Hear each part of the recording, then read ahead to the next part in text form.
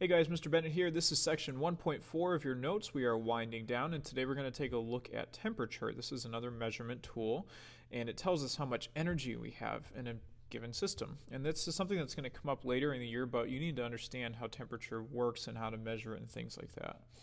And in science, we always use the Celsius scale.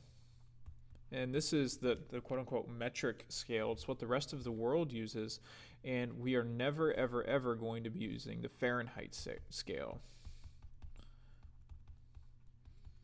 This is what the United States uses. Very few other countries use it, and it's just because it's not a very simple scale to use. Celsius ranges, water freezes at 0 degrees and boils at 100 degrees, so it's very easy to remember.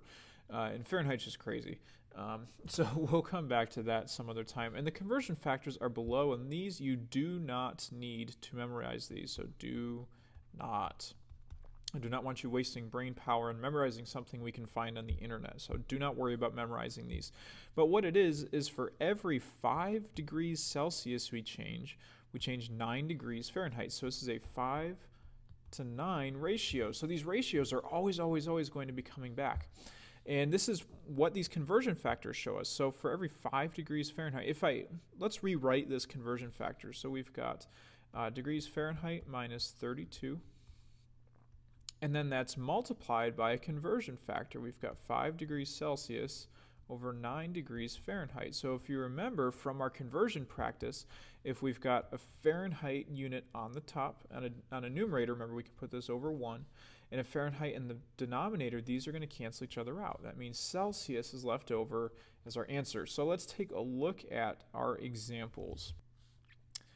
In this first example, it says a thermometer reads 100 degrees Celsius, and what is the temperature in degrees Fahrenheit? So we're going to be converting using this first conversion factor, Celsius to Fahrenheit. And so let's rewrite this equation again. So we've got degrees Celsius, which is 100 degrees Celsius, times our conversion factor. Remember, this is the same as this one, it's just upside down. So we've got 9 degrees Fahrenheit over 5 degrees Celsius. That's a conversion factor. And what is the temperature in degrees? So then we need to add 32 to that. And that's going to give us a temperature in Fahrenheit. Now notice your units are canceling out. We've got a Celsius in the numerator right here with the 100. So that cancels with this one in the denominator. So let's grab our calculator. And we do 100 times, and do a set of parentheses, 9 divided by 5, and then close that, and equals, and then we add 32, and equals 212 degrees Fahrenheit. So that's a very simple temperature conversion. If you want to see how to do number 2, you can click the button and it'll show you. Otherwise, check out the CTQs at the end of the chapter, and we'll be working on this in class with another lab.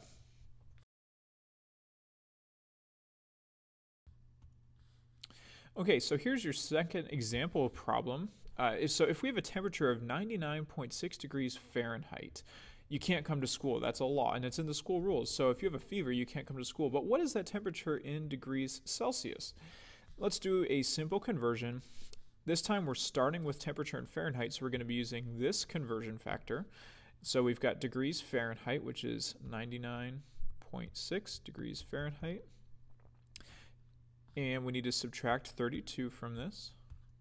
And then we multiply that by a conversion factor of 5 degrees Celsius over 9 degrees Fahrenheit.